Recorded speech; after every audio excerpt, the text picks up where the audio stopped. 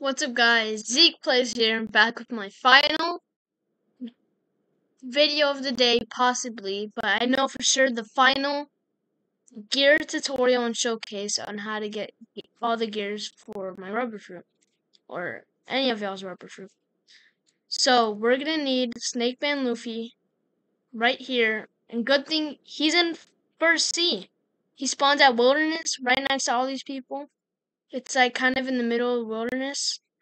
It's right here. So, we're gonna get right into it, and yeah. So I think Snakeman Luffy has a 5% chance of dropping his scroll, and you don't need rubber equipped, just like Gear 5 or Gear 4. You don't need rubber equipped to get Gear 4 Snakeman, but it's really good.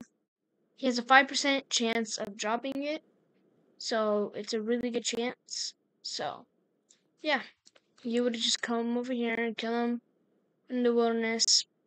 He is a really hard boss if you're starting. So I would recommend to go watch my other videos to get Gear 2nd and Gear 4th, and then come back with Gear 4th and just beat him up, because you'll be overpowered by then once you watch those videos and all my tutorials. So, without further ado, let me showcase it right now. So let me turn off all my transformations. Turn that off.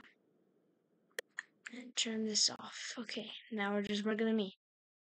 Now we're gonna go to our rubber fruit and press T. This dope transformation. Look at this. This is one of the best models I've ever seen. One of the best models I've ever seen in my whole time of playing this game. But anyways, I even think it's better than Gear 5. It's a really good model. I think it's better than Gear 5's model. But here we go. Our first move, Jet Culverin. It goes wherever your cursor is. And then we have our next move, Homing Culverin. This one just goes to any enemy. It goes straight towards them and kills them right away. So it's like a homing missile, attracts them right away. Oh, and this is our running animation. It's kind of scary. No jump boost, but like Gear 5. But time for our last move, King Cobra. So let's use it right now. Oh look, Gear 5 Luffy. And bam! So that was our last move. It's kind of disappointing.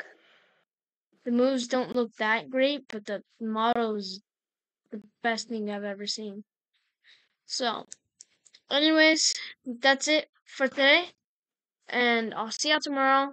Don't forget to subscribe to see more videos and showcases and tutorials, and maybe different games soon. So, leave a like, subscribe, see ya.